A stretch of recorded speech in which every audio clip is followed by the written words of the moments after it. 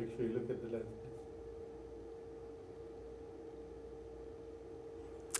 Hi, I'm Major Eric Lombardini. I'm a veterinary pathologist with the U.S. Army, and I currently work for the Armed Forces Radiobiology Research Institute in Bethesda, Maryland. I did my training at AFIP, and while fish are not a big part of our caseload there, it's always been my passion, and therefore I really appreciate the opportunity that Dr. Bruce Williams and AFIP are giving me in terms of concentrating some of my time on the gross pathology of fish and aquatic animals. For the most part, the slides that we're going to go through are, have been contributed or have been garnered over the years. They are, for the most part, excellent photographs, and I very much appreciate the contribution of all of the individuals who provided them or who took the images. So let's go to the first slide. For the most part, I've credited the images within the slides themselves or at the end of the presentation. However, in some cases, I do not have the authors of the photographs, but their contribution is very, very much appreciated.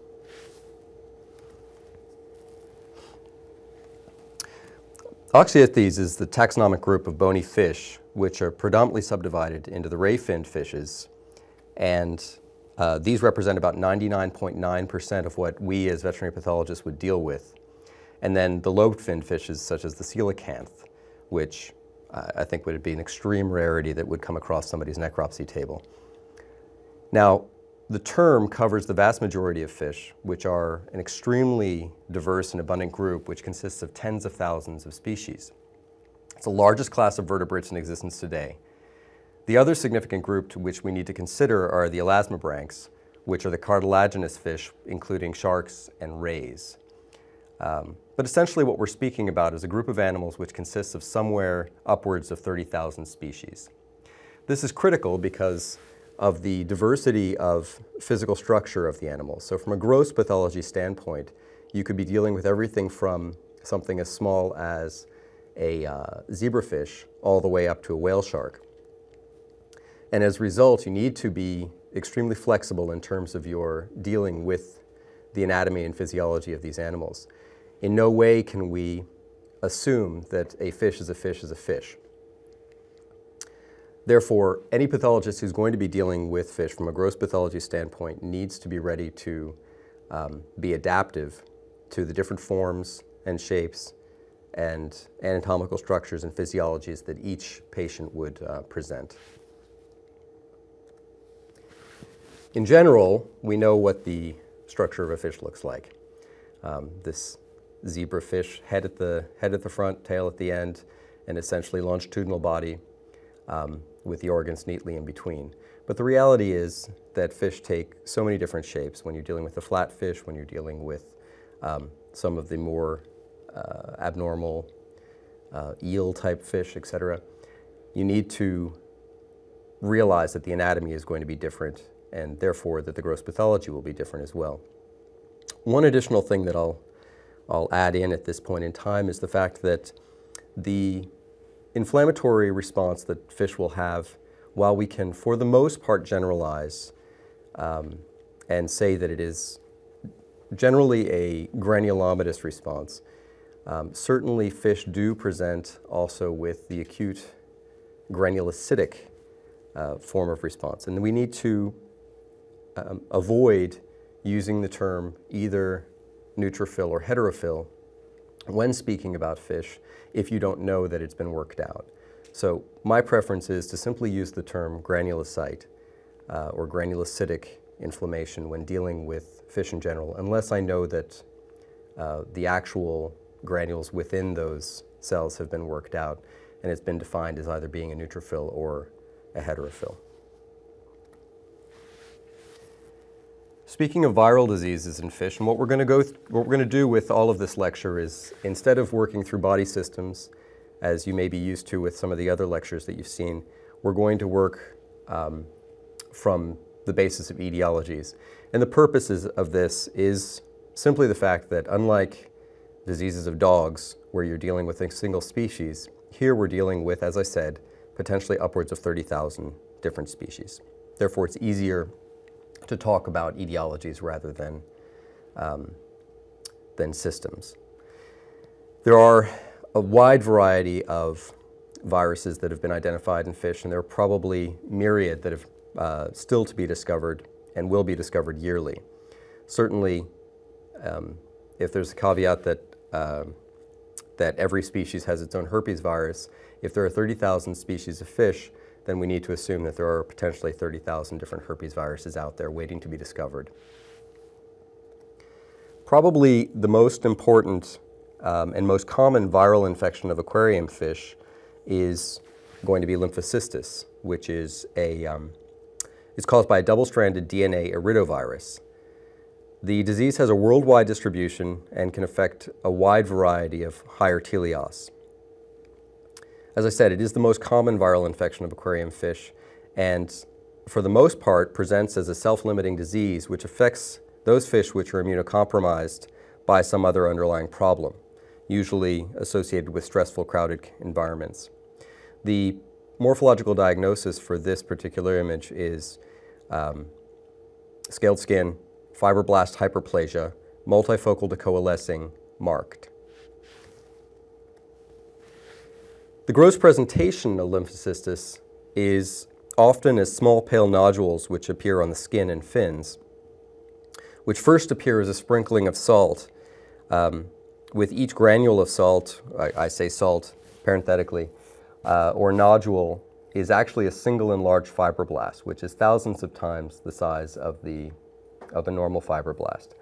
The neighboring cells will then become infected as the nodules enlarge and rupture. But eventually all of these enlarged fibroblasts will form raspberry-like clusters, which are actually tightly clumped affected cells, with each nodule representing a single cell. The disease can become systemic and has been reported to cover the viscera and the mesentery. The gross differentials for lymphocystis are predominantly epitheliocystis, Ichthyophthirius multifillus, or IC, the dermal sarcoma virus, and then the possibility also of trematode metacercaria from a growth standpoint. But typically, IC and the parasites wouldn't cluster to form such large masses, and epitheliocystis is usually restricted to the gills and the skin, and therefore we wouldn't see it systemically. Also, in terms of the dermal sarcoma virus, that tends to be species-specific, and we'll cover the dermal sarcoma virus a little later when we're discussing neoplasms.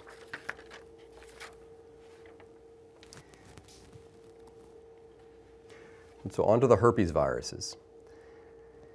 The morphological diagnosis in this case would be dermatitis, proliferative, multifocal to coalescing, moderate, but it could also be scaled skin papilloma. This is a gross image of carp pox, which is caused by saprinid herpes virus type 1. And like the iridovirus, as I said, there are probably as many fish herpes viruses as there are fish. Significant herpes viruses that we need to know are this one, so the carp pox herpes virus, saprinid herpes virus type 1, but also hematopoietic necrosis herpes virus of goldfish, which is saprinid herpes virus type 2, koi herpes virus, saprinid herpes virus type 3, which is a very important virus that we'll talk about in a little bit, channel catfish virus, which is also known as ictolurid herpes virus type 1, and the salmonid herpes virus 1 and 2. We will discuss saprinid herpes virus type 1, this presentation, a little bit later when we also discuss neoplasm. But essentially what you're looking at are these wax-like drops of proliferative material on the scaled skin of the animal. It is, these are herpes virus-induced papillomas which can progress to squamous cell carcinoma, and they make for a very nice gross image.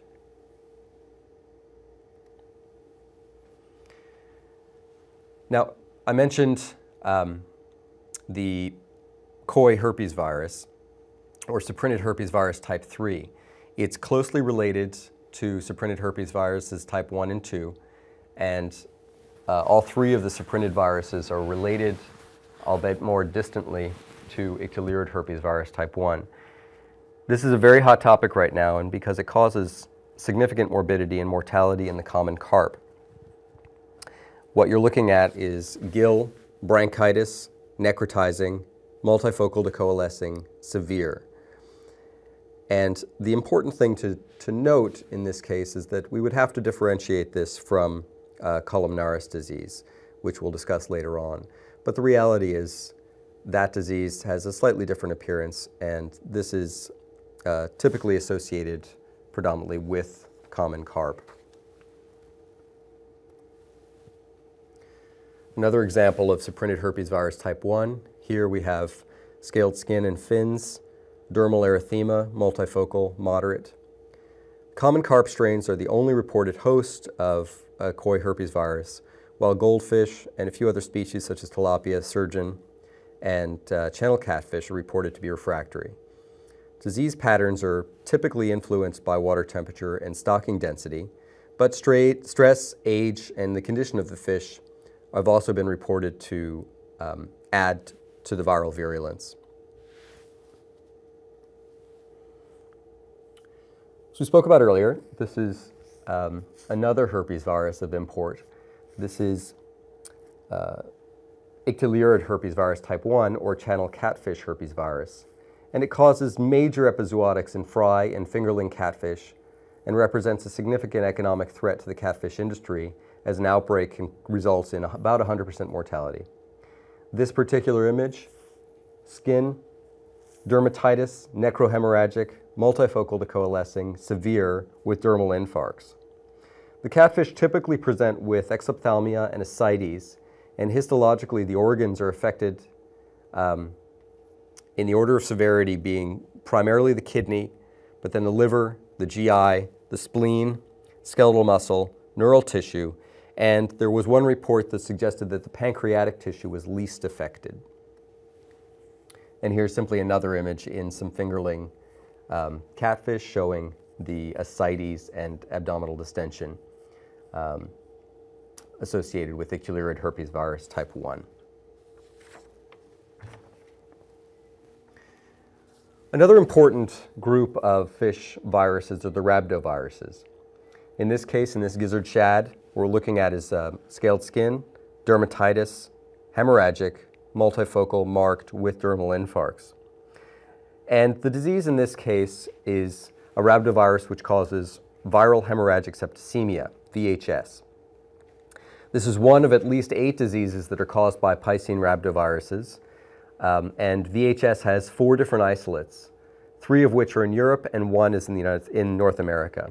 It causes rapid mortality, with types 1 through 3, 1, 2, and 3, particularly affecting rainbow trout and turbot. And then type 4A is found in marine herring species. The virus is considered to be more virulent in colder water, less than 15 degrees centigrade.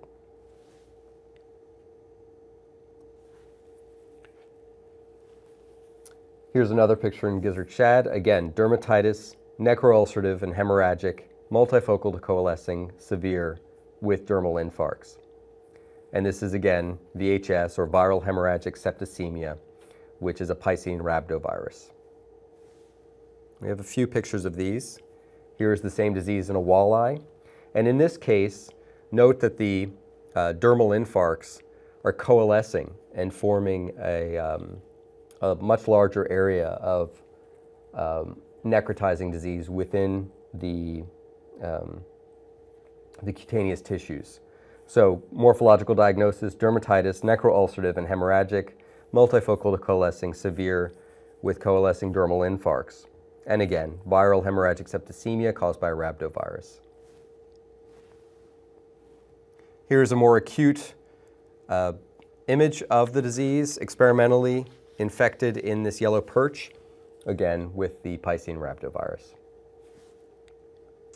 And then finally, as the disease attacks the internal organs, here hepatitis and splenitis, necrohemorrhagic, diffuse, severe, The histopathology associated with this disease is most significant in the kidney and liver. And in both organs, there are typically large zones of necrosis which are centered on the melanomacrophage centers, which appear to be the primary infected cell type.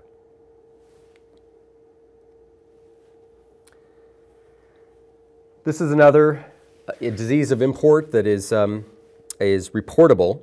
And this is spring viremia of carp, caused by rhabdovirus carpio. It's predominantly found in European populations, but it was first reported in North America in 2002. It is a reportable disease, and diseased fish typically present with exophthalmia, cutaneous petechiation, and abdominal distension. Hemorrhage and necrosis is typically noted in the spleen, the kidneys, the heart, the liver, the intestinal tract, and the swim bladder.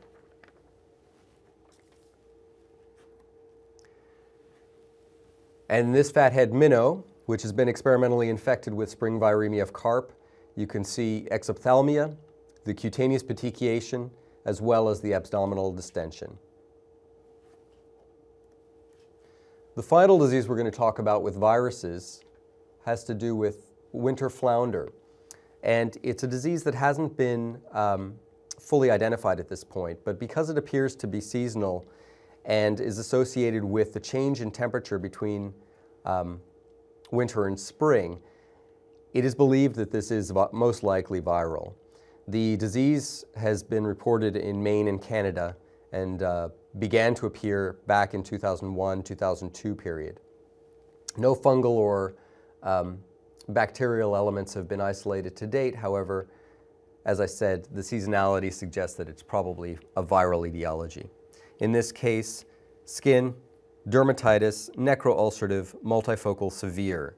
And the disease has been titled ulcerative dermatitis in winter flounder. Okay, on to bacterial diseases of fish. The one important thing, the first few slides that you're going to see in this series are non-specific signs of sepsis. And one important thing to note in fish is that often what you're seeing, the gross presentation, ends up being from inside out. Therefore, when you're thinking about the pathogenesis of some of these disease processes, you need to be considering the vascular element and the fact that a cutaneous ulceration most likely has a dermal infarct as part of its component of presentation. So we're going to look at some general non-specific signs of sepsis in a variety of fish first, and then we'll get into some specific etiologies. So in these Siamese fighting fish, what you're looking at is essentially ascites. And the fish take on this porcupine appearance where the scales are moved from being parallel to the body to more perpendicular, or at least at an angle.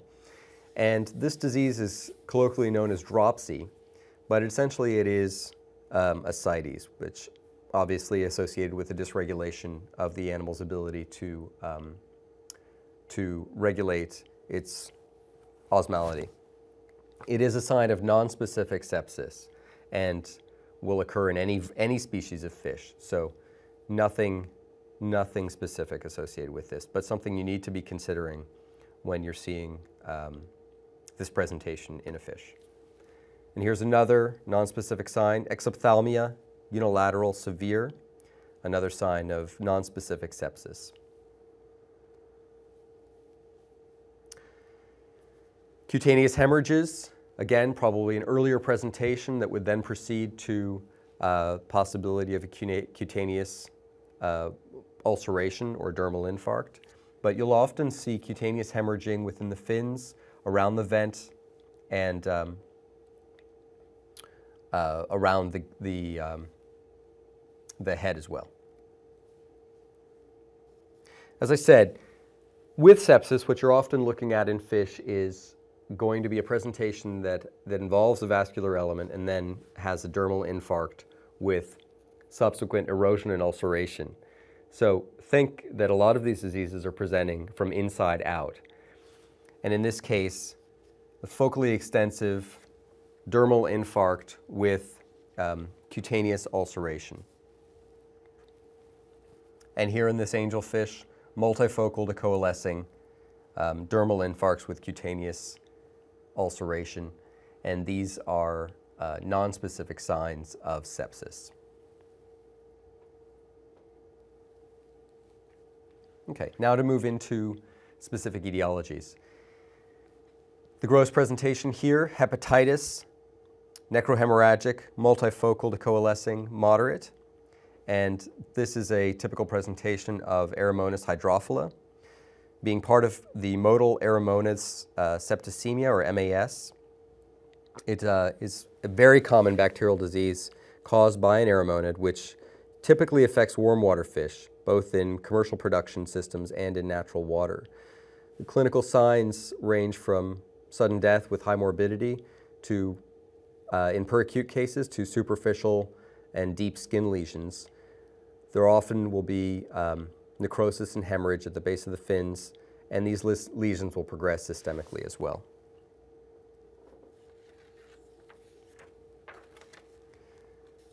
In this trout, we're looking at a scaled skin, dermatitis, necroulcerative, multifocal to coalescing, severe. And this is caused by Eromonas salmonacida. Typically, it's also known as furunculosis in these animals, and it occurs in one of several forms. The peracute form is found in fingerlings, and these fish usually have a dark discoloration and die rapidly without any other premonitory signs. The gross lesions may resemble those that are observed in the acute form of the disease, which usually will show premonitory signs of anorexia occurring for 2 to 3 days prior to death. The gross lesions in the acute form typically involve hemorrhage of the liver and splenomegaly. The disease can then progress to the subacute form, which has a much slower onset of clinical signs, with petechial hemorrhages being observed in the skin and around the fins. Fish will usually show focal to coalescing discoloration and anorexia, and then die approximately within a week after the onset of clinical signs. And the gross lesions in this case will involve the typical furuncles, as well as internal lesions that we saw within the acute form.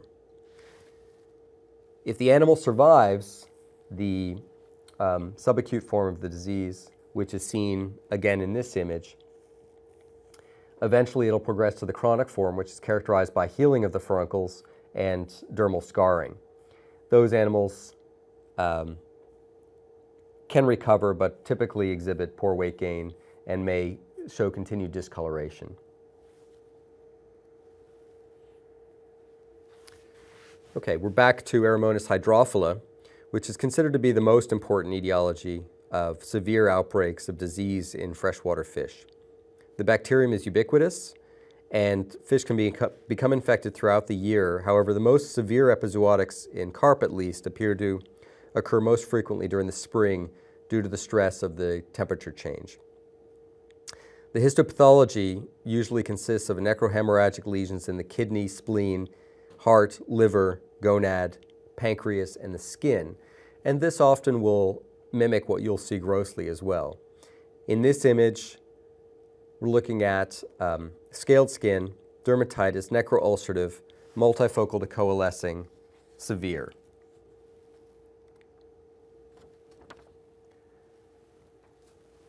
And while this could be certainly a non-specific sign of sepsis, this happens to be Eromonas hydrophila as well. Dermatitis, rhabdomyositis, potentially progressing as far as osteomyelitis, necroulcerative, focally extensive, severe, and as I said, Eromonas hydrophila. And same presentation in another animal, progressing even further. Within a short period of time, this animal will lose its tail completely.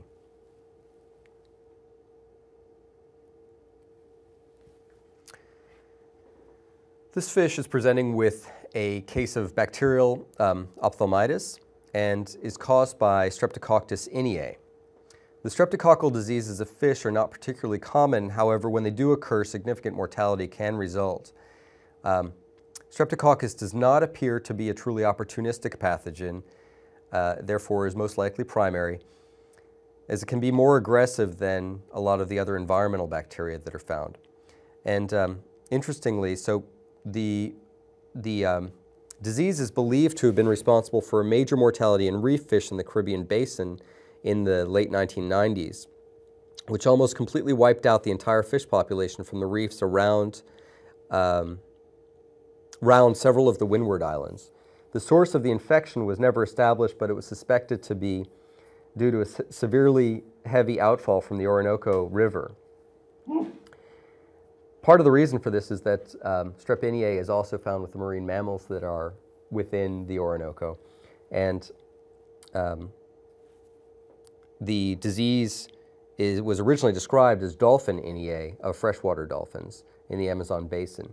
It is a zoonotic disease. It can cause encephalitis in humans, and it causes, as I said, major disease in farmed warm water fish. There was an experimental study that looked at populations of zebrafish and minnows that were exposed to a high concentration of Strep iniae in the water, and there was 100% mortality associated with this. This presentation, these trout fingerlings, especially the one to the left, is a great gross image that could very well be used for testing. Looking at stomatitis, necrohemorrhagic, diffuse, severe.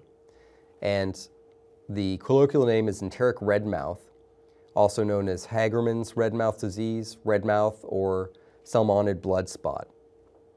It's produced by a systemic bacterial infection, and it primarily infects hatchery-raised rainbow trout. And the etiology is Yersinia ruckeri. Enteric red mouth is responsible for severe hemorrhagic infections in hatchery-raised salmonids, primarily salmon and trout, throughout Canada and the United States. Non-salmonid fish such as emerald dace, goldfish, carp, and lake heron have been reported to harbor the pathogen, but don't typically show signs of disease. The histopathology includes bacterial colonization of the well-vascularized tissues and hemorrhage of the gills, kidney, liver, spleen, heart, as well as the muscle.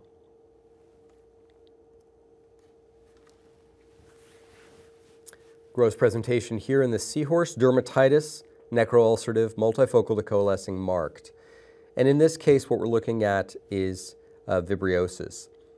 Vibrio is reported in freshwater fish, and the disease can cause significant mortality of greater than 50% in fish culture facilities once an outbreak is in progress. The common names for Vibrio infection in fish include red pest of eels, saltwater furunculosis, red boil, and pike pest. And Vibrio infections can spread rapidly when the fish are confined in heavy-stocked commercial systems, with morbidity and mortality reaching almost as high as 100% in affected facilities. As the disease progresses, the skin can become discolored, hemorrhagic, and necrotic, with boil-like sores which appear on the skin, which occasionally break through and become ulcerated. And these result in secondary bacterial infections which mix with the Vibrio. Occasionally there'll be erythematous lesions around the fin and the mouth, and then the same systemic signs that we saw earlier in the bacterial section with exophthalmia and ascites. And here's another example in this seahorse: dorsal crest, dermatitis, necroulcerative, focally extensive, marked. And again, this is Vibrio species. Here's a very important disease caused by Renibacterium salmonarium. And this is bacterial kidney disease. Nephritis, necrotizing, granulomatous, multifocal decoalescing, severe. And this is a great gross image, which this disease should be popping up at the very top of your differential list when you see this presentation. The disease primarily affects salmonids, especially rainbow trout, brown and brook trout, as well as Chinook and coho salmon. And any age of fish is susceptible to the disease, but the losses usually don't occur until the fish are full grown. Fish with bacterial kidney disease may have no external lesions, or they may also present with a cutaneous discoloration, exophthalmos, pale gills, ascites, and hemorrhaging around the vent and the base of the fins. When they have the cutaneous lesions, these usually present as small vesicles along the flanks and is known as spawning rash. And these fluid-filled vesicles can rupture to form cutaneous ulcers. The major target organ is the kidney, which may have large white raised coalescing granulomas, as we're seeing in this image. But these granulomas have also been observed in the spleen, the liver, the pancreas, and the heart in advanced and severe cases. And here's another example, more severe in this case, in this trout, with nephritis, granulomatous, diffuse, severe. Again, bacterial kidney disease, Rhinobacterium salmonarium, and grossly, it might be difficult to differentiate this disease from mycobacteriosis or nocardiosis, but because of the fact that the kidney is being specifically targeted in the salmonid, should put BKD high up on your differential list. The disease progresses through bacterial replication within the macrophages, and the histopathologic presentation can often be extremely distinctive, with the macrophages being pregnant with intracytoplasmic bacteria. This is one more presentation that the disease can have with bacterial kidney disease in this sockeye salmon.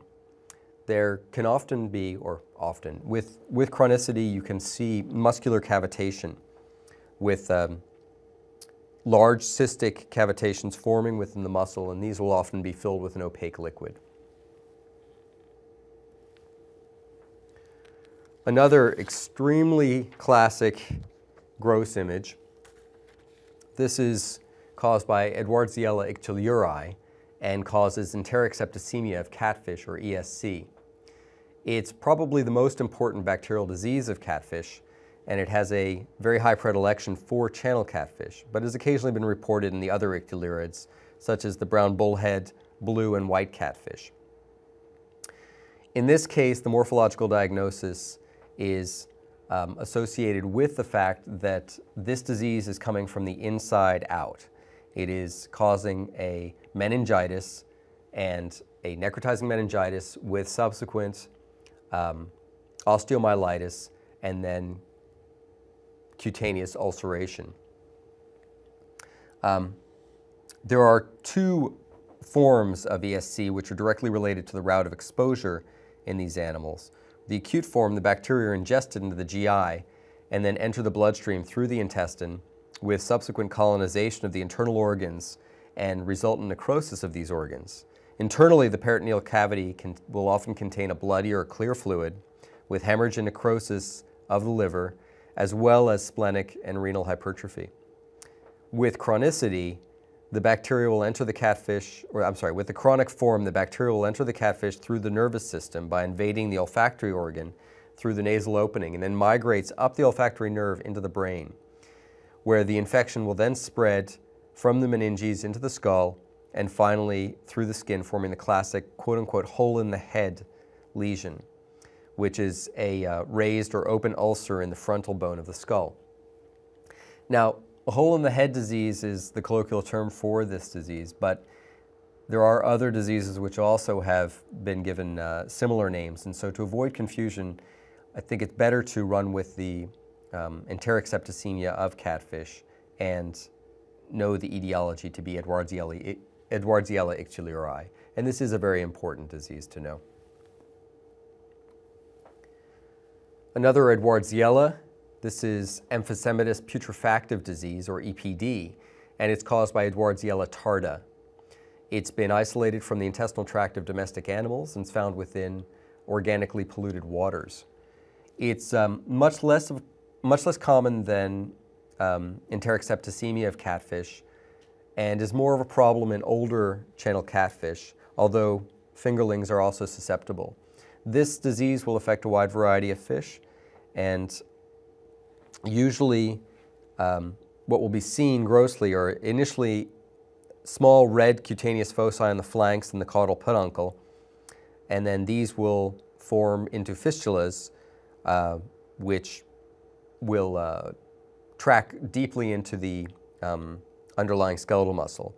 The petechiation and malodorous liquefactive necrosis of the viscera with the fibrinous peritonitis follows, which is the reason for the name of emphysematous putrefactive disease.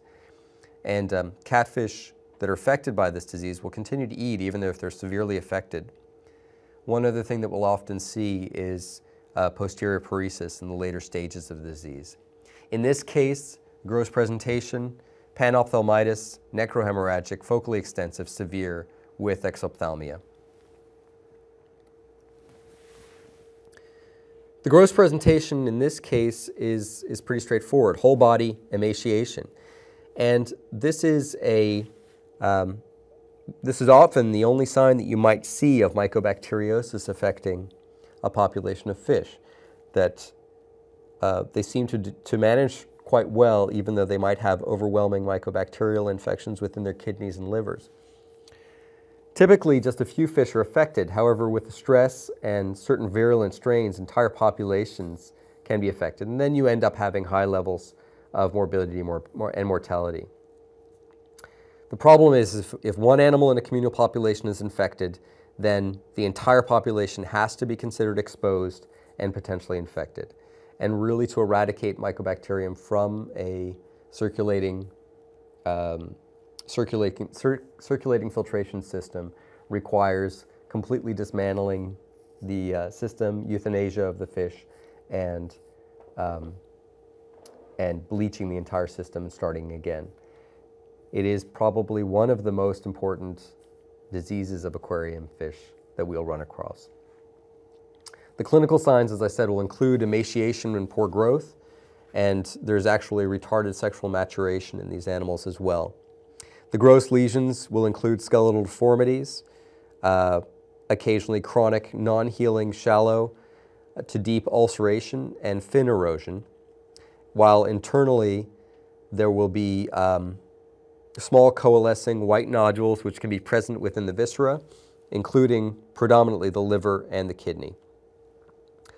Histopathology will reveal a chronic inflammatory response with large numbers of the epithelioid macrophages surrounding the bacterium, and the disease should be strongly suspected based on the presence of acid-fast staining bacteria within these lesions.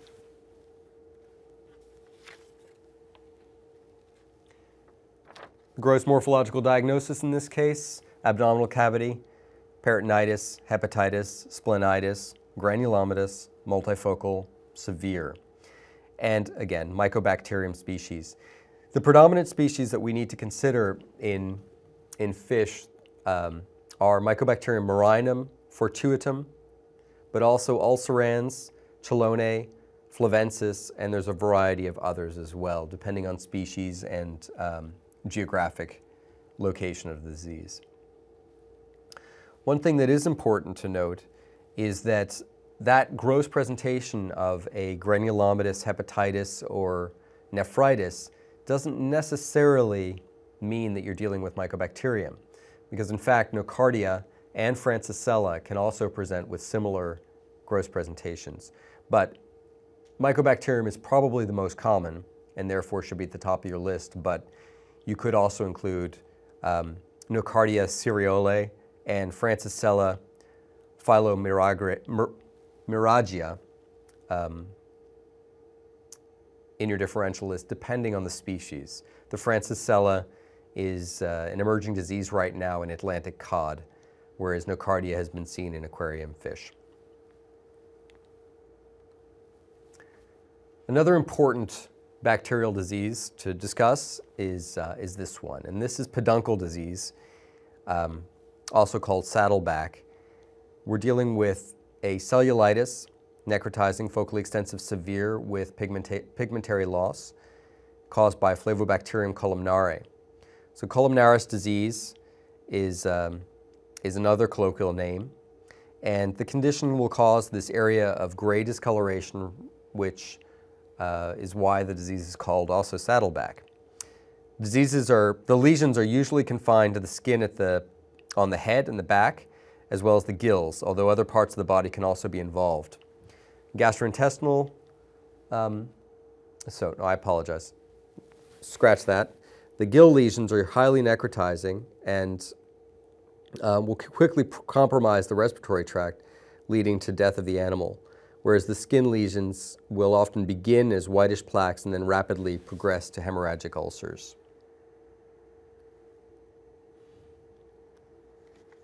In this koi, the gross morphological diagnosis here, gill bronchitis, necrotizing, multifocal decoalescing, severe. And you can see why this would need to be differentiated from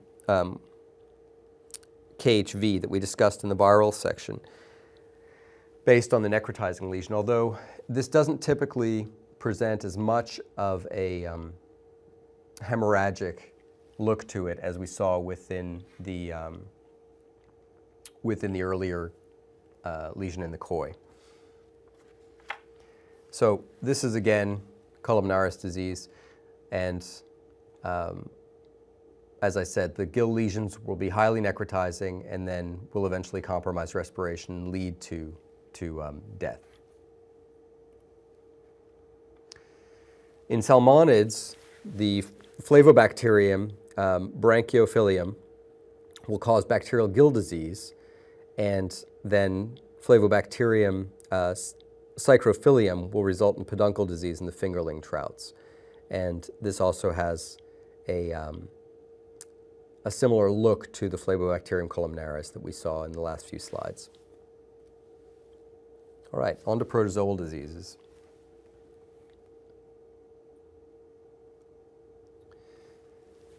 In these zebrafish, we're looking at is a protozoal kyphosis or scoliosis, and it's associated with Microsporidium. Microsporidiae are probably the most important pathogenic fish microparasite. They're obligate intracellular organisms, and on electron microscopy there'll be unicellular spores with either a uni or binucleate sporoplasm, some form of an extrusion apparatus, and a polar tube and cap. This extrusion apparatus can actually be seen on histopathology, and with a variety of special stains you can highlight it in these fish. The phylum of Microsporidiae contains, among others, Microsporidium, Plastophora, Loma, and Glugia.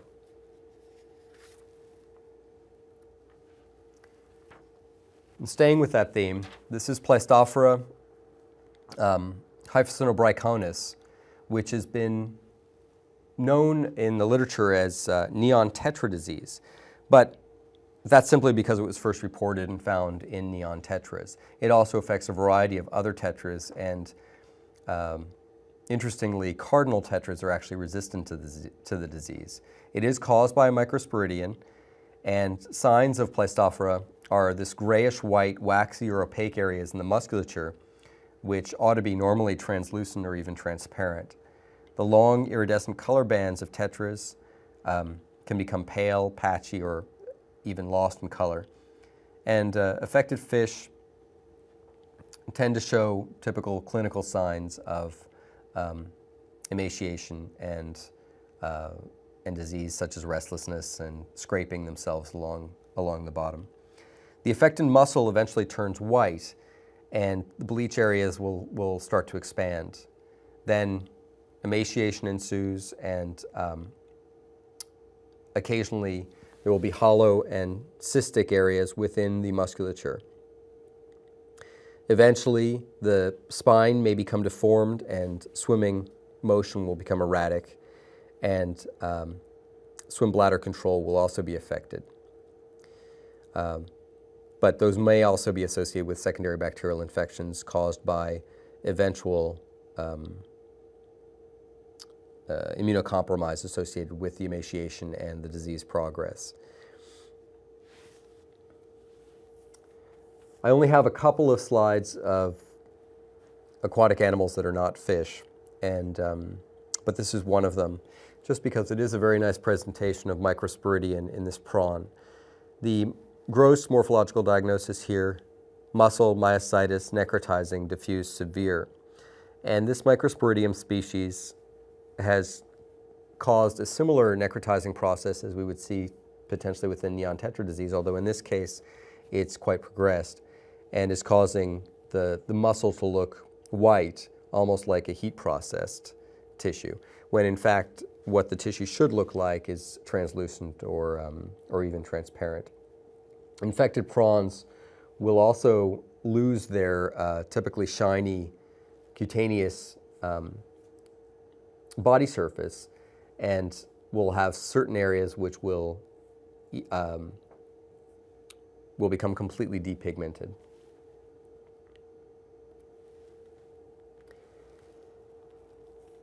In this yellowtail, again, the morphological diagnosis, skeletal muscle, necrotizing myositis, necrotizing, multifocal decoalescing, severe. And this is Beco disease. It's a microsporidium seriale. And the cysts that we're seeing within the musculature are normally host adapted as long as they remain intact. But once the cysts begin to degenerate and rupture, a pronounced inflammatory response is elicited, and the neighboring myocytes undergo a form of liquefactive necrosis. This will eventually lead to an actual collapse of the musculature, and grossly the fish may appear with concave body surfaces due to liquefactive loss of the underlying musculature. The heavy infections will often lead to the death of the fish. Okay. Another microsporidian parasite, but one which causes xenomas. This is Glugia stephani, and in this case what we're looking at is enteritis granulomatous, multifocal decoalescing, severe, with intralesional protozoal xenomas. Usually what we'll see is this presentation, opaque xenomas on the external wall of the digestive tract, and it'll often affect the flatfish. There was a study that was conducted to determine the effects, geographic distribution, and prevalence of this microsporidian parasite in winter flounder in North America, and it was found that there was a marked increase in affected animals in areas that were contaminated, and suggesting that immunocompromise may actually affect the progress of the disease.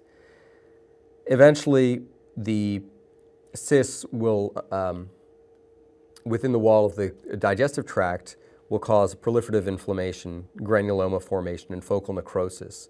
And this can actually progress also into the liver and kidney. There was a seasonal predilection associated with this as well, but most likely that's simply added to the effect of the immunocompromise that they were seeing associated with contaminated water as well. Here's another presentation of the same disease: intestine, enteritis, granulomatous, multifocal decoalescing, marked with intralesional xenomas. And this is Glugia stephani. A xenoma is essentially an extremely enlarged host cell that's filled with spores and the various developmental stages of the microsporidia. And unlike the other microsporidia that we saw previously, this parasite is, the Glugia is the only one that you're going to see macroscopically as a single cyst.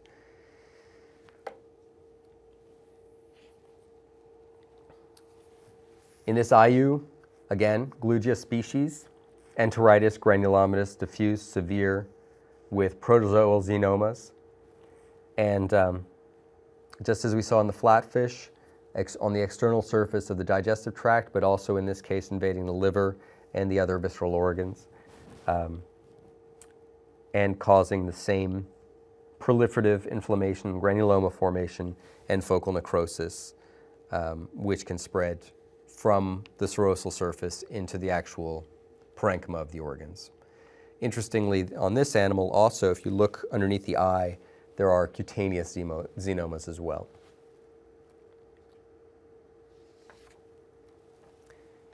In this stickleback, dermatitis, granulomatous, focally extensive, severe, with intralesional protozoal cysts. And you can see how big these xenomas can get. when the thick-walled spore is ingested by the host, the sporoplasm is discharged from within the spore and then migrates to the target organ and begins to proliferate. And the proliferating glugia will accumulate in these cysts or xenomas. And in the sticklebacks in particular, the xenomas can occur in virtually any tissue and are often visible as white cysts bulging from the skin surface. Glugia is highly contagious because when the mature spores rupture, when the mature cysts rupture, the spores are released into the water, and that's how they will then infect the superficial cutaneous surface of the fish.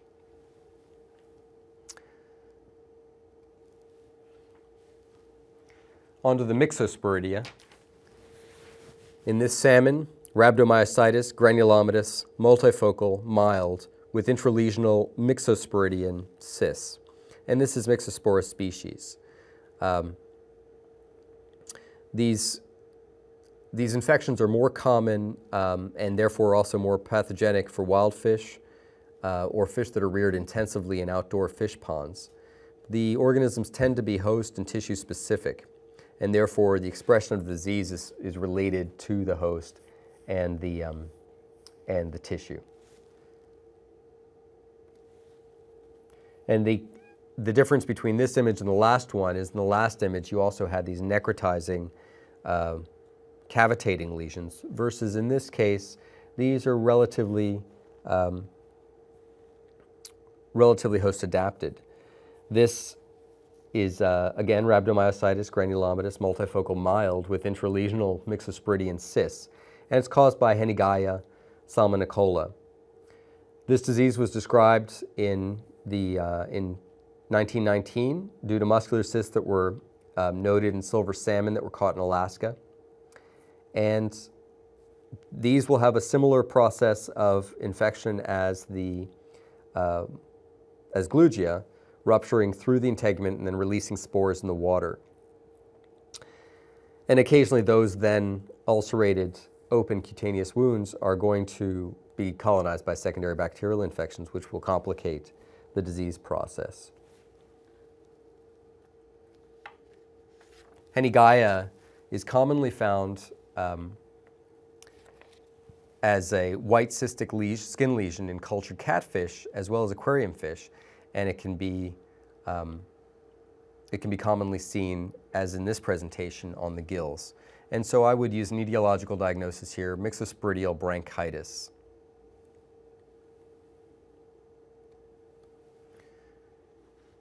A couple more and then we'll end up taking a break.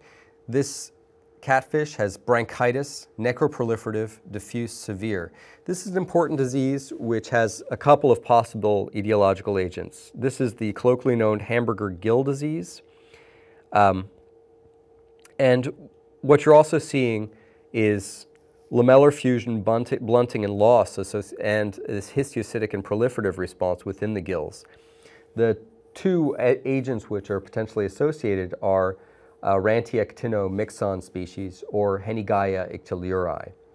The gills of affected fish are severely swollen and bloody, resulting in this colloquial name of hamburger gill disease. And a presumptive diagnosis can be made through a wet mount of the infected gill tissue with filaments appearing swollen, clubbed, and broken. There's cartilaginous necrosis, which is also strongly supportive of a diagnosis of proliferative gill disease. And here's another nice presentation of it: bronchitis, necroproliferative, diffuse, severe, and Rantiactinomyxon species or Hennegaia ictiliuri causing hamburger gill disease. All right, we'll take a break at this point. All right, and continue in a minute. All right, on to part two. We're going to continue with protozoal diseases, and then from there we'll move on to the macroparasites, some neoplastic diseases that are species-specific or are important within the domain of science, and then finish up with some miscellaneous diseases. So, first slide, please. All right, in this trout, this is a beautiful disease. The morphological diagnosis here could be chondrodysplasia, diffuse severe, with chondrous necrosis and loss. And this is the presentation that we would see with the most pathogenic of fish myxozoans, which is Myxobolus cerebralis, causing the colloquially named whirling disease on the west coast. All salmonids are susceptible to infection with this disease, and it's been responsible for the marked decline of several wild species of trout in western U.S. The rainbow trout is considered to be the most sensitive, while brown trout are often asymptomatic. The severity of the disease is related to the age of exposure, with about 100% mortality occurring in fry and fingerlings, while fish that are older than 6 months are often asymptomatic. The organism causes this stereotypical whirling, which is associated with the parasites feeding on cartilage, causing damage and results in constriction of the spinal cord and the brainstem as the parasite attacks the spinal column. The microscopically, what you'll end up seeing is a granulomatous and necrotizing chondritis with the intralesional myxosporidia. And occasionally you'll see a black tail as well, and that's also theorized to be caused by a neuritis associated with insult to the caudal nerves, and which are supposed to be responsible for deposition of pigment. The differentials in this case would, for scoliosis, would be hypovitaminosis C and potentially mycobacteriosis. However, I really can't conceive of any other significant differential for this kind of facial deformity associated with chronic chondritis, necrotizing chondritis. Now here's another example of the disease in this trout, where we have a significant kyphosis or scoliosis, and this is what ends up causing the erratic swimming or the whirling disease. Again, Myxobolus cerebralis, and the parasite is a metazoan which penetrates the head and spinal cartilage of the fingerling and then multiplies very rapidly. And it'll also put pressure on the organ of equilibrium, which is in part, so you have two different factors that are affecting the whirling, the stereotypical whirling. One is the impact on the organ of equilibrium, and two has to do with chronicity, damage to the spinal column.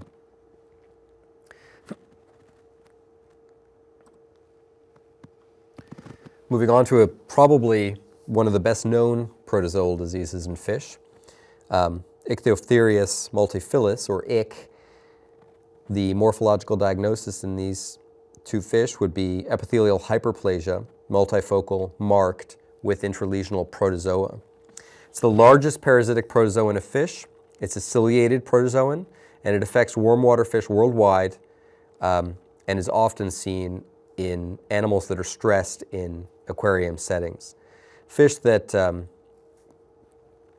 scaleless are usually especially sensitive or vulnerable, so that's why the catfish tend to be all the more so. However, it can affect a wide range of fish, and it is quite contagious within overcrowded situations. Fish that survive the infection can develop immunity to reinfection that can last for several months. And a variety of fish are highly susceptible, but cats and sunfish, carp, and goldfish have been reported as being amongst the most so. So, morphological diagnosis, epithelial hyperplasia, multifocal, marked, with intralesional protozoa, and Ichthyophthirius multifilus, or ick. Now there is a marine equivalent to ick, and it is actually called marine ick. Again, epithelial hyperplasia, multifocal, minimal, with intralesional protozoa. And this is caused by cryptocaryon irritans. It has the same essential life cycle and causes similar lesions in saltwater fish. Early stages of lymphocystis virus might have a similar appearance, which is why it needs to be considered in the list of differentials. However, typically, ick will not form the very, very large nodules or clusters as we see with lymphocystis. And histology in the case of both Cryptocaryon and Ichthyophthirius is diagnostic, with the protozoa having this very large horseshoe macronucleus. This is a very interesting disease which has changed name recently. It used to be called Costia necator, but it's now Ichthyobodo necator. But it still retains the colloquial name of costiasis. In this case, what we're looking at is epithelial hyperplasia and erosion, diffuse, severe. It is a disease which will often affect discus, as in this case, but it can affect practically every species of freshwater fish. Ichthyoboda is found as either a free-swimming form, which is a small oval parasite measuring approximately 10 to 15 micrometers in length with 2 unequal flagella, or as an attached form which penetrates the epithelium and you can't see microscopically the flagella at that point. The parasite will cause this initial hyperplasia of the Malpighian cells with an eventual exhaustion of the goblet cells in the host. This then leads to a multifocal to coalescing epithelial spongiosis with subsequent erosion and eventual ulceration and then secondary bacterial infections. And death usually follows due to osmoregulatory failure. The typical gross presentation of this disease is this gray appearance to an emaciated fish and somewhat of a flaky look to the epithelium. But the gray look is considered to be quite typical.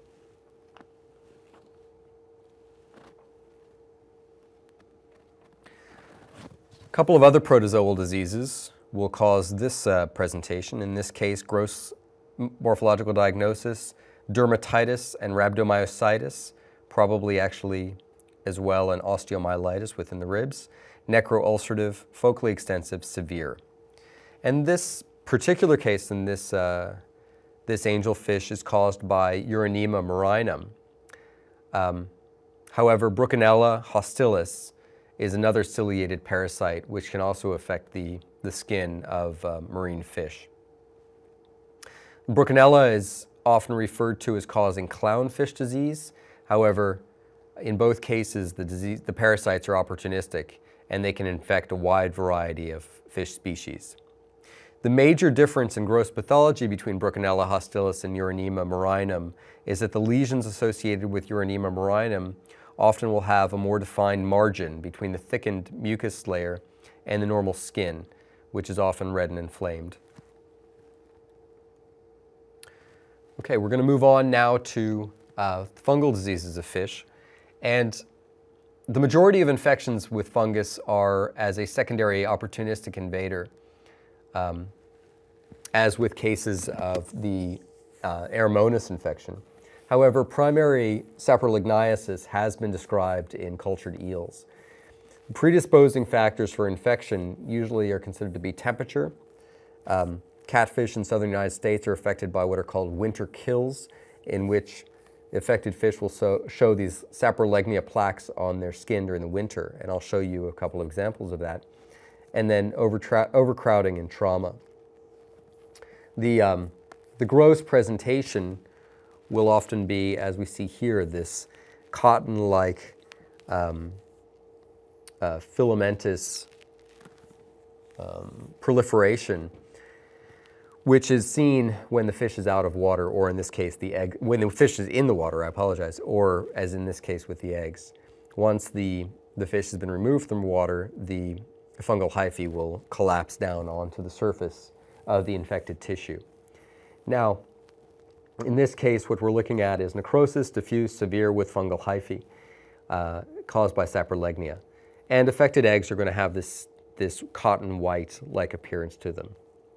Less commonly, fish will be affected by deep ulcerative necrotic mycosis with severe inflammation, muscle necrosis, abundant hyphae, tissue sloughing, and there are rare reports of infection of the gastrointestinal tract of small fry with penetration into the viscera.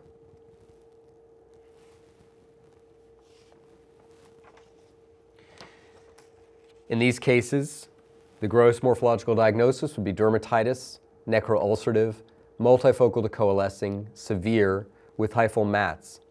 Saprolegnia is generally a secondary pathogen, as I said, though in the right circumstances it can act and has been reported to do so to act as a primary infective agent.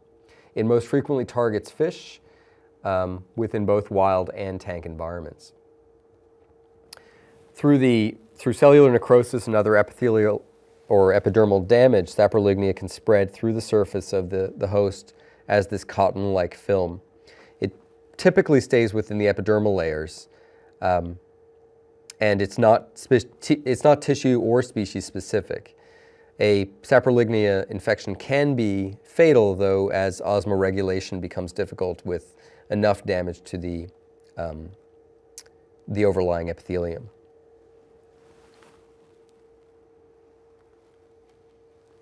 And here's one of the cases of winter kill in a catfish, and this animal has a presentation of dermatitis, necroulcerative, focally extensive, severe with a fungal mat.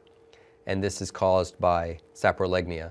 And I think you can appreciate here where, in comparison to the image of the fish eggs that were within the water, where the fungal hyphae were extending upwards from the egg and forming that cotton-like appearance, to here where the fish is out of water and there's a complete collapse of all those fungal hyphae into this thick fungal mat on top of the ulcerated lesion. And these winter kills can progress to very severe ulceration, as you see with the middle animal having completely lost its tail.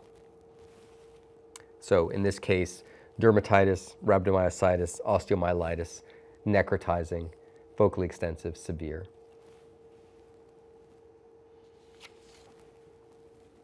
And here's just another example of an aquarium fish with a fungal dermatitis associated with saprolegnia. All right, on to parasitic diseases. There are many parasites that are associated with this wide variety of fish. And from the standpoint for those in the audience who are pathology residents who are considering taking the board exam, I don't think that the actual scientific names are going to be all that critical to be memorized. It's more important to be able to distinguish microscopically the various features of the different macroparasites and be able to tell what general category we're dealing with. There are a few, and I'll try to emphasize those that are of import, but for the most part, it's more important to recognize the gross presentation rather than knowing the actual scientific Latin name. And here is a case of a muscular nematodiasis. This is not a necroulcerative lesion. The fish has actually been cut open here to reveal the muscular nematodes that are actually host adapted in this case. The severity of disease in fish with nematodes will vary with life stage, the species, and the number of nematodes that are present. Obviously, the age and species of the infected fish and the sites of infection.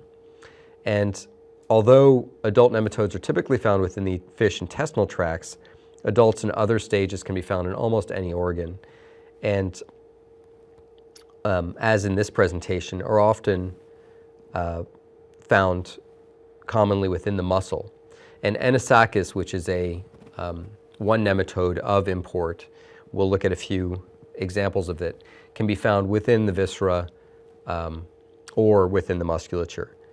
Visible signs of infection may include cutaneous hemorrhage, external nodules, or the histological evidence of inflammation, necrosis, and cysts or granulomas that are centered upon parasites, especially those that are degenerating or dying.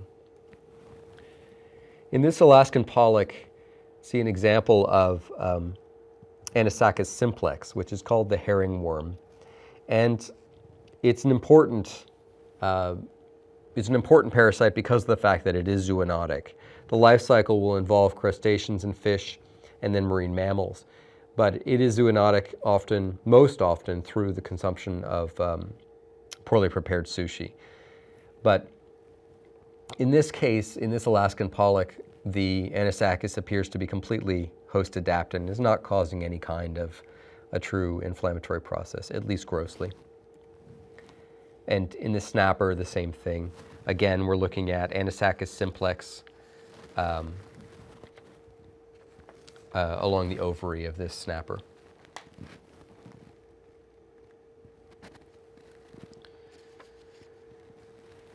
We're looking at here etiologically, the etiological diagnosis in this case might be erythematous parasitic dermatitis.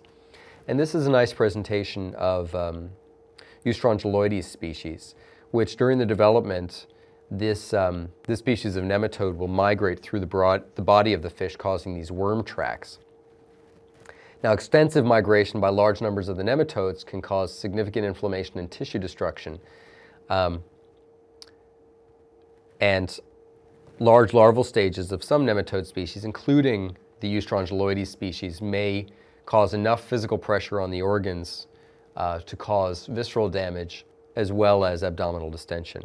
But this is a nice gross presentation of Eustrongyloides, this migration tract, this erythematous migration tract immediately within the subcutaneous tissues.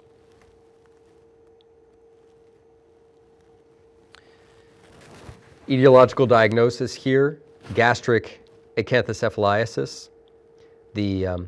All acanthocephalids will usually require an intermediate host, which is typically an arthropod, and the larval form can penetrate the host body and either insist if the host is a paratenic host or develop into adults in the final host. Usually these are relatively host adapted and don't cause any trouble. However, large infections and the fact that the parasite is attached into the mucosa of the gastrointestinal system can eventually cause erosion, ulceration, and then a peritonitis secondary to rupture of the gastrointestinal tract.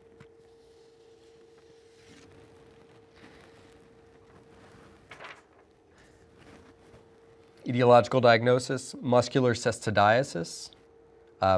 This is Bothriocephalus species, and there are a variety of cestodes which can affect fish. It would be truly impossible, unless you are a parasitologist, to memorize all of them. Some of them are host adapted and others are pathogenic. However, in this case, I think the more important thing is to recognize histologically the general category of etiology rather than the specific name. In this common jolly tail, there is, again, coelomic cystidiasis. There are a few, one tapeworm that you could memorize, simply to have one in your toolbox, would be Diphyllobothrium latham, which I believe is also zoonotic, and that is called the broadfish tapeworm. But again, based on the specific species, based on the geographic location, there will be a lot of variation in terms of the different species.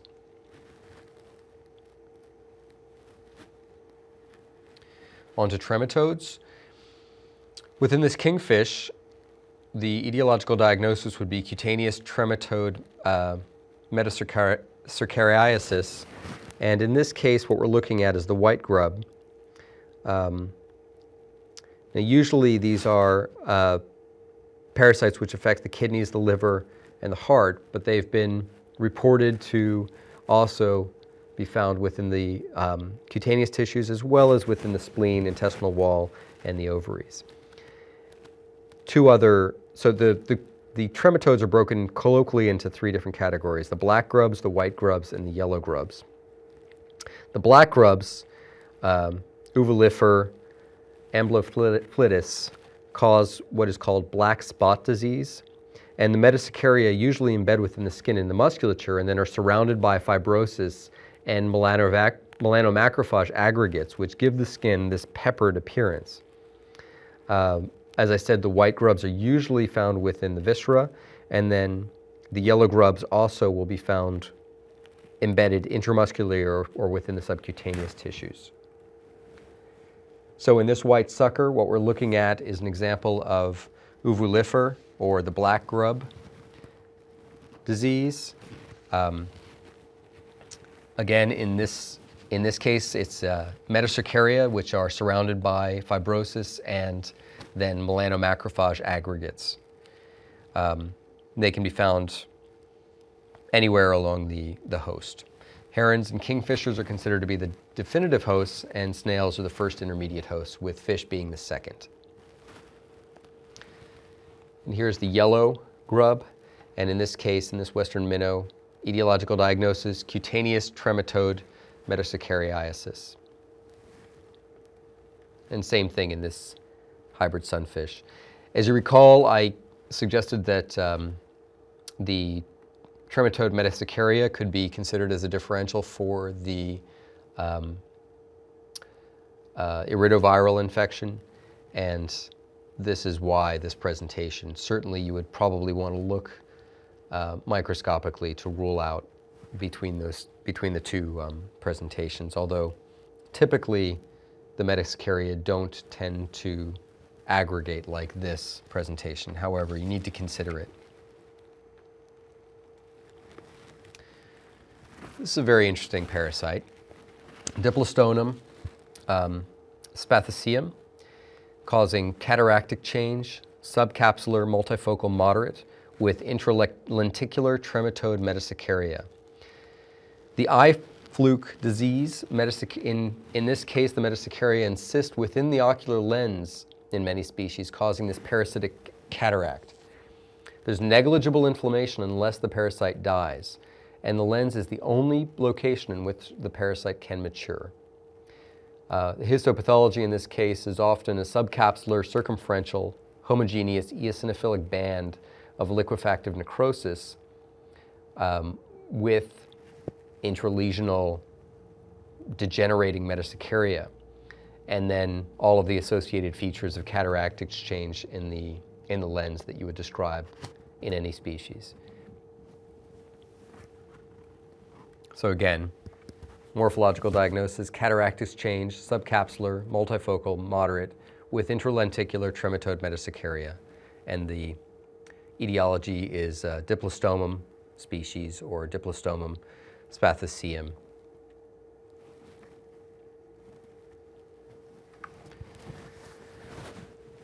This is an image of a swordtail, and the etiological diagnosis here is a coelomic pentostomiasis. Pentostomes, again, are going to be diagnosed on histopathology, although you probably could have a good recognition of the parasite just based on the gross presentation. A study of necropsies, a study at the University of Florida looked at the necropsy of swordtails in particular with pentostomiasis and categorized the findings as prominent swellings within the skin and migration tracts through the muscle, as well as the encapsulated juvenile nymph stages throughout the body cavity, as well as within the connective tissue of several of the organs.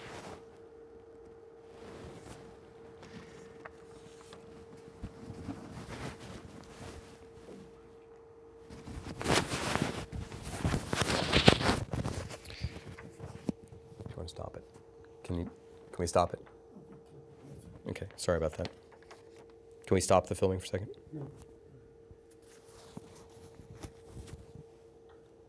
Okay.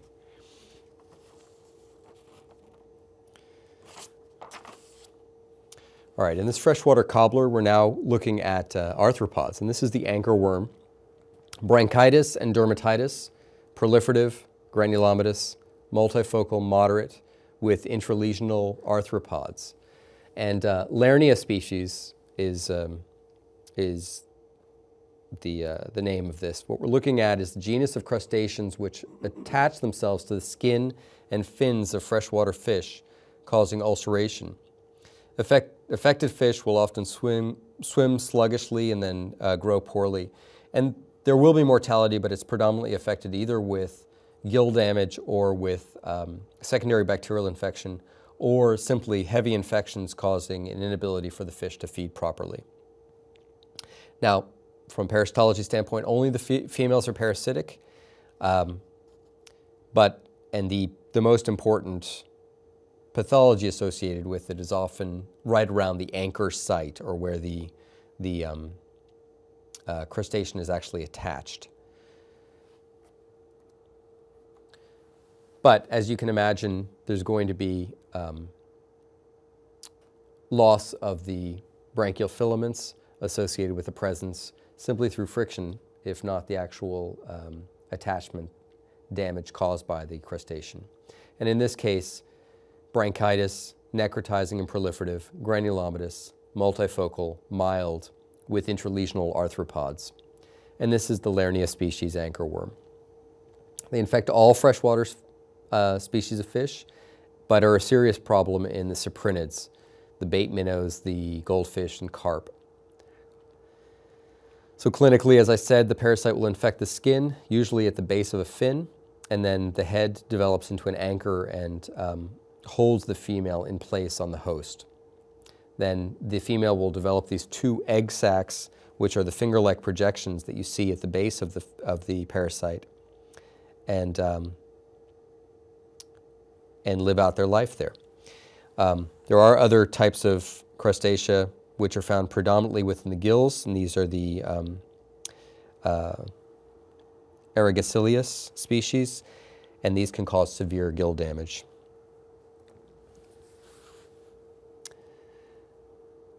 In this case, morphological diagnosis, dermatitis, granulomatous, multifocal mild with intralesional arthropods. While one of these parasites is very close to the eye, it's actually attached to the skin next to the eye, and probably these were completely incidental in this animal.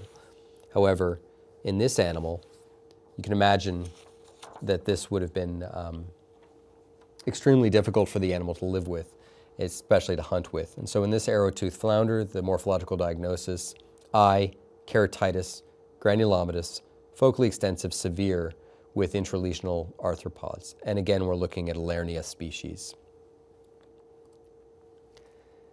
In this animal, you can see the cutaneous wounds associated with the attachment points in Lernia. In this Dorado, dermatitis, hemorrhagic, granulomatous, multifocal to coalescing, marked. Now, this is a pretty horrific parasite. This arthropod will invade the mouth of the fish, destroy the tongue, and then live in the place of the tongue of the fish and compete with the fish for food that is ingested. And will live for a while. Now, some of these fish will seem to do quite well, even with the presence of this arthropod within its mouth. So the morphological diagnosis in this case, glossal loss, diffuse, severe, with intralesional arthropod. And these are Ceratothoa species arthropods. And here's another example of the parasite. Okay, on to neoplastic diseases. Use of fish as cancer models have been predominantly based on finding natural populations with an increased incidence of tumors, and as a result had been used as a study, occasionally as a study as an animal model, by looking at the inciting factors which would cause the emergence of these tumors. Environmental contamination being primary example, carcinogens. In 1908, an increased papillomas in a population of barbels in Germany was shown to have intracellular inclusion bodies within the neoplastic cells, and as such, one of the a viral etiology was suggested. And then half a century later, hepatic neoplasia in brown bullhead catfish and white suckers was associated with chemical carcinogenesis. And because of these early findings and the determination that the pathogenesis of these neoplastic processes was similar to those that were studied in mammalian models, a wide variety of fish species have been used in carcinogenesis testing. We're going to look at some of the more interesting or pathologically specific neoplastic processes in fish, but I would recommend that Dr. Spitzenbergen's POLA notes be consulted, as well as her website on zebrafish for for an excellent list of neoplastic diseases that are used as from either as models or spontaneous within fish populations in research. So in this case, this is actually a wild-caught fish, and this is spontaneous melanoma in this animal. However, there is a model of invasive melanoma which occurs in the offspring of F1 hybrid platyfish swordtail crosses with the spotting traits when they're crossed with swordtails. The F1 hybrids with this spotting trait will develop pre-melanosomes, and then with the F1 crossed with the swordtail will produce frank melanomas. And it's believed that this is due to enhancement of the macromelanophore gene due to deficiency of modifier genes, which then leads first to a melanosis and then finally to invasive melanomas. Fibrosarcomas. These will often occur in the subcutis and the submucosa of the head and occasionally within the skeletal muscle. There is an association in fish that have been exposed to radiation and chemical carcinogens, and the literature reports that these tumors can be severely locally invasive and destructive, but they've never been noted to metastasize.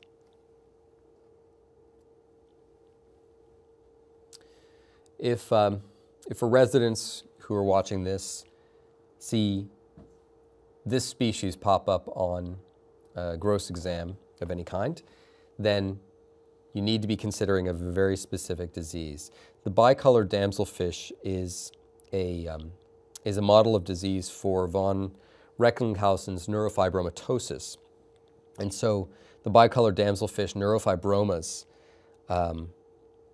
or damselfish schwannomas are important as an animal model for this human disease.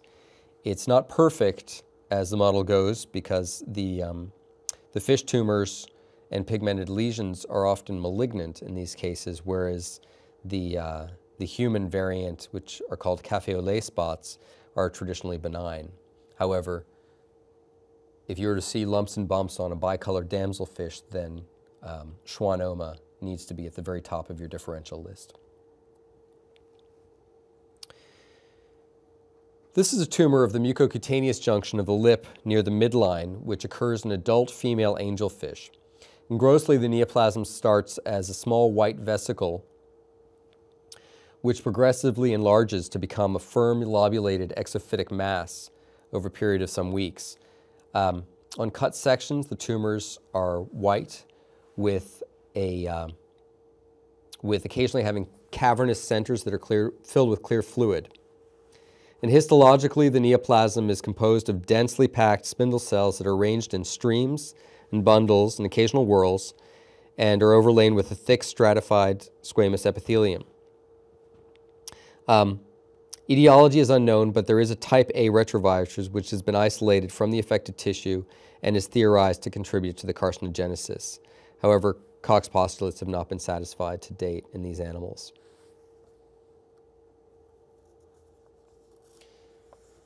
Walleyes are susceptible to another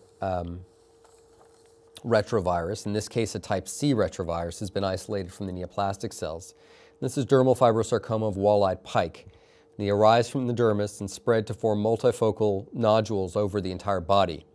However, in most cases, even though the tumors can get quite large and be locally invasive, they are considered to be benign. This is the type C retrovirus has been termed as wall-eye dermal sarcoma virus. And these are nice examples of multifocal decoalescing exophytic dermal sarcomas with central umbilication. Now, I had listed the dermal sarcoma virus as another one of the differentials for lymphocystis. And it is, although you can see that these nodules are much larger. This is a large fish, first of all, and then those nodules are quite large. So it is a potential differential, but it should be further down. Now, this presentation here can give you that impression of those coalescing granules, but this is actually, again, a mass of irregularly packed fusiform cells arranged in streams and bundles. And this is the dermal fibrosarcoma of wall-eyed pike. Osseous and cartilaginous transformation has been described in some cases, and one thing that's important is that the tumors in walleyes need to be differentiated from several other pathologies, which have also been described in walleye. The first we've already touched on, because lymphocystis can affect walleye just as other species, but diffuse epidermal hyperplasia is associated with a herpes virus in this species, and then there is another disease called discrete epidermal hyperplasia, which is also theorized to be retrovirally associated.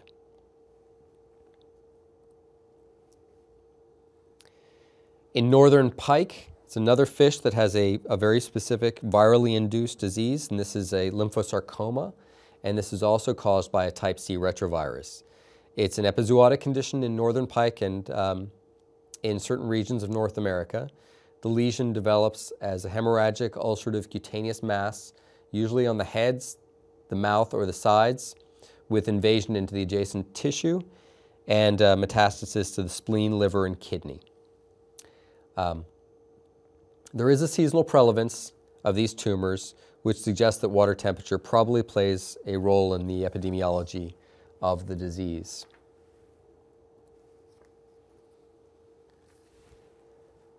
Now, this is a zebrafish, and seminomas are considered to be the most common spontaneous tumors in zebrafish. Well, I should say the testicular tumors the testicular neoplasms are the most common spontaneous tumor, with seminomas being the vast majority of those. And this is per research that Dr. Spitzenbergen has done in zebrafish. The bulk of reported seminomas are spermatocytic seminomas, which undergo spermatogenic differentiation up to but excluding the final stage of maturation. The tumor is extremely common in older male zebrafish with an incidence rate that exceeds 50%. I include this simply because it is a recent veterinary pathology article in Fish, and it described 11 cases of neuronal embryonal neoplasia in adult captive teleos. They were located within one or both of the eyes of 8 fish and the skin of 3 other fish. And the ocular neoplasms most often presented as either a unilateral or bilateral exophthalmia. The 7 ocular and one cutaneous mass were composed of small triangular carrot-shaped neoplastic cells with Flexner-Wintersteiner type rosette formation. And the authors determined that the location of the tumors and both the microscopic and ultrastructural features were suggestive of retinoblastomas. Transplantable tumors are an acceptable gold standard in cancer studies in rodents, and the progress of this model in zebrafish has long been constrained by a lack of true inbred lines in zebrafish, but recently hepatic neoplasia in fish has been studied following the induction of carcinogens, and this particular animal that you're seeing was one which was derived from several lines of clonal zebrafish, which allow for serial transplantation of tumor cells from one fish to the other without the need for sublethal gamma irradiation.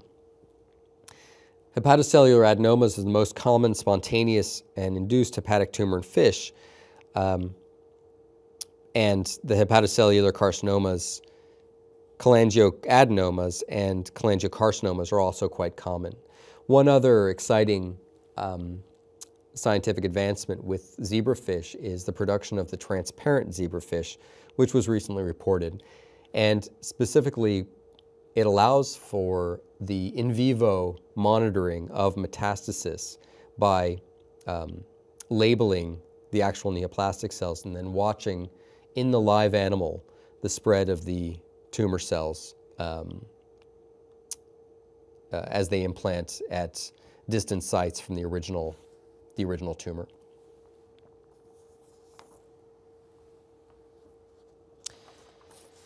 This tissue from a brown bullhead. And if you see a brown bullhead catfish, then there are a couple of tumors that need to be considered. One is a cholangiocarcinoma, as in this case.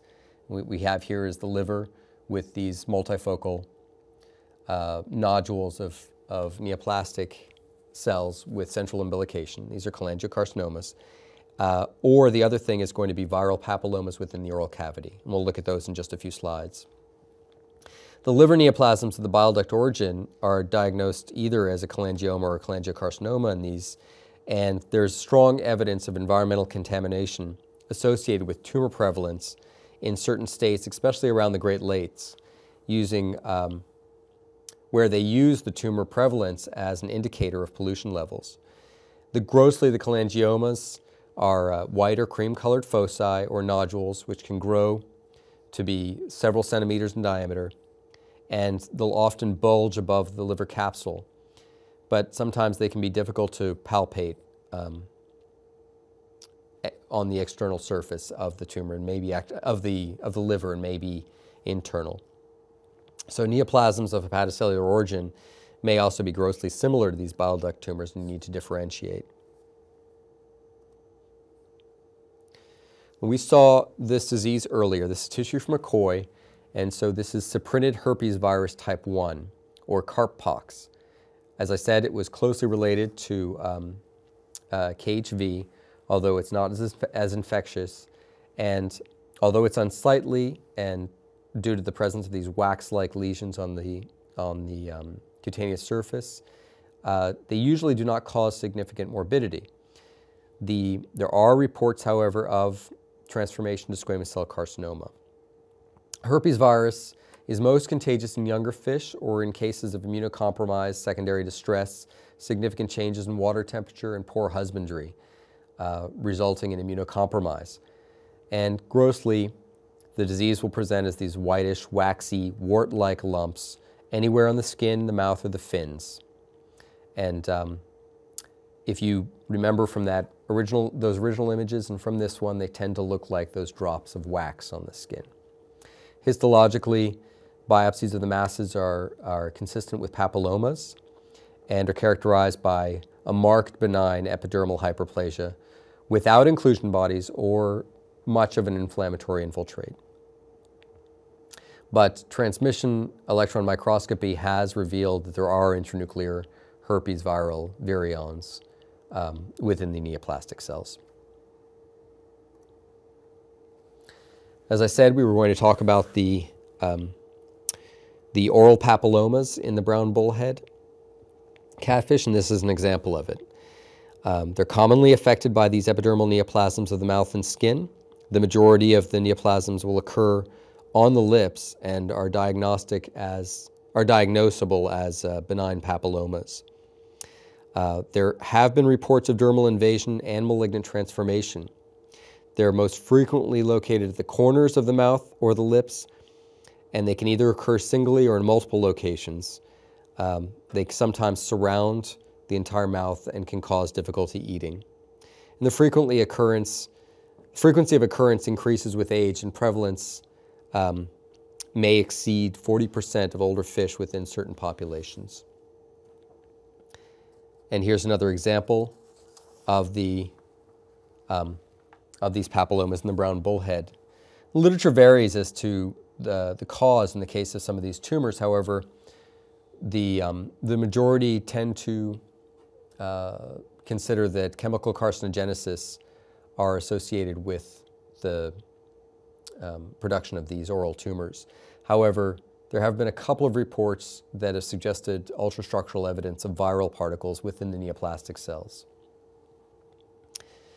Dr. Spitzenbergen and Dr. Wolf have reported extensively on the disease, and while their ultrastructural examination did not find a viral etiology, they concluded that the specificity of the tumors to the brown bullhead and the predilection of the tumor incidence in heavily polluted waters suggest a very complex pathogenesis with maybe more than simply a chemical carcinogenesis.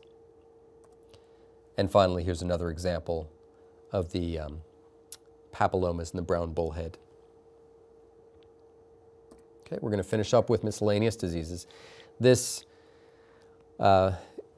disease in these sharks, these are images of gastric prolapse in sand tiger sharks. And it's only a couple of instances, but an interesting disease. Now, the sharks can prolapse their stomachs normally out of their mouth, and that's one way of their cleaning the internal aspect of the stomach. However, in these cases, the prolapse occurred through the gill slit and caused entrapment, and then would have resulted in anorexia and probably death.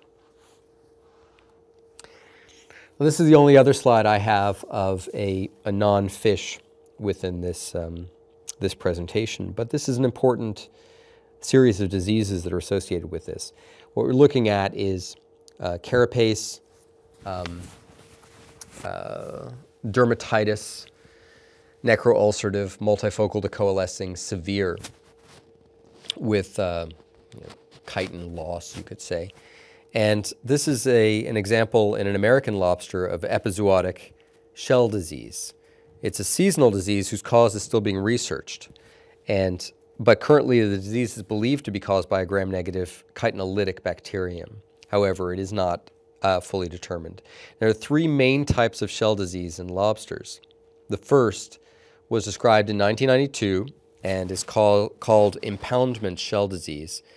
And this involves bilaterally symmetrical, round, blackened, erosive lesions that are centered upon the animal's dorsum.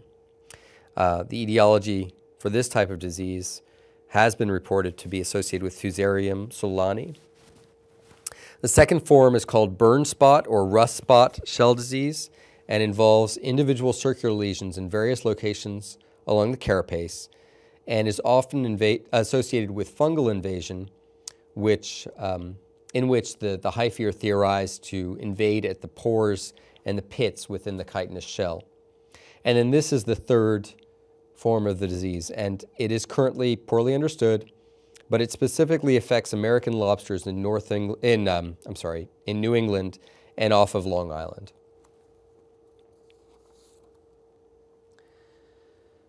This is another interesting disease, and one in which the colloquial name keeps changing. It was also termed as hole in the head disease, which is why I avoid using the name in the catfish.